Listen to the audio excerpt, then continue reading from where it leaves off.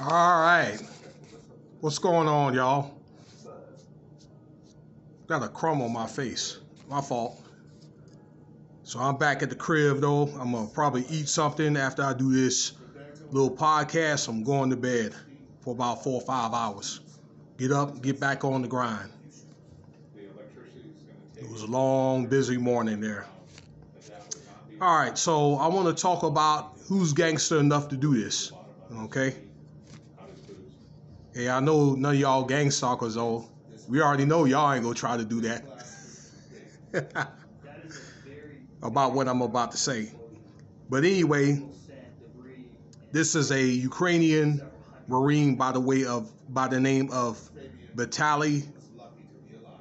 Let's see here, Maranovich, okay, that blew himself up, all right, to keep further advancement of the Russian army, okay.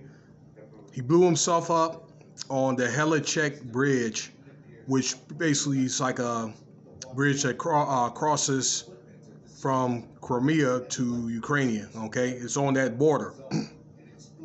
Now, he volunteered from his respective company to set up mines on this bridge, all right, to detonate it at a certain point in time, all right. But according to reports, the Russian tank battalion, they had half tracks over there too, had crept up on him at a time where he least expected. So he didn't have enough time to set the mines up on the bridge and to be able to, to walk away from it.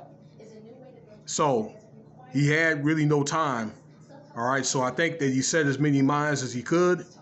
All right. And basically he had no other choice but to blow himself up. Okay. Or he would have got killed.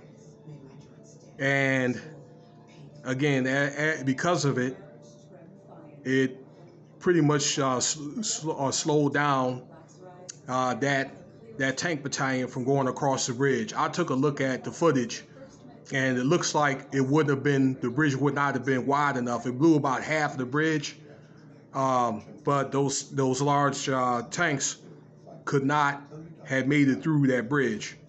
Okay, excuse me.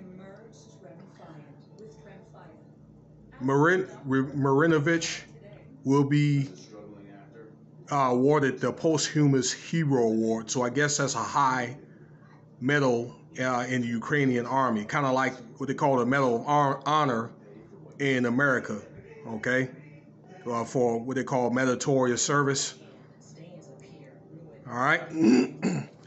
But would y'all do it? Even if there's a soldier, an army soldier, listen to this, all right? Would you do that? I knew a couple of guys in Vietnam that did it. I think it was our Iraq guy that did it too, okay? That blew himself up in front of like a machine gun nest, okay? I do know one guy, he was a Marine. I think he was in the Vietnam War. Had threw a grenade, okay, as he was being shot. Ran up to the machine gun nest. Threw a grenade, okay, it was a straight shot, all right, in the nest or whatever to blow up that nest, okay, and he was given a Medal of Honor for that, all right. I remember looking at that on the AFN network. That's the Armed Forces net. I think when I was like in Germany or like in the Middle East somewhere, when I was in the Army, okay. That's straight gangster though. All right. So I know some of the toughest guys that claim that they gangsters or whatever. Hey, you put them in the uniform, give them a gun. All right. They be scared to death and go AWOL. All right. But I got to tell you, that's a very heroic effort. All right. They call duty, honor, country. Now, some other notes. Okay. Russia, I guess now had put their army on a high nuclear alert. All right, I don't know why they're going to do that, but I'm just thinking they're doing that because right now Ukraine is running neck and neck with Russia. Okay, damn what the Americans outlets saying. The Americans outlets saying that Russia is just taking over stuff. Okay, but BBC News and Sky News, that's the overseas news, is saying that they're neck and neck. Okay, that they're handing Russia's butts to them in a basket.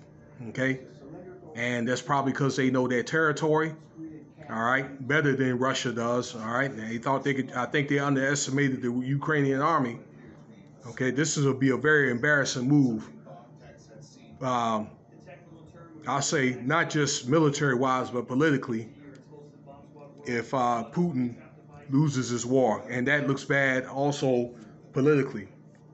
I understand that right now politically he's on the hot seat. You know, they're protesting over there in Russia and all that. Okay. Against what Putin is doing. They're not agreeing with what he's doing. But yeah, my hat goes off to this guy, but rest in peace to him and his family. All right, let me know what y'all think about this video, okay?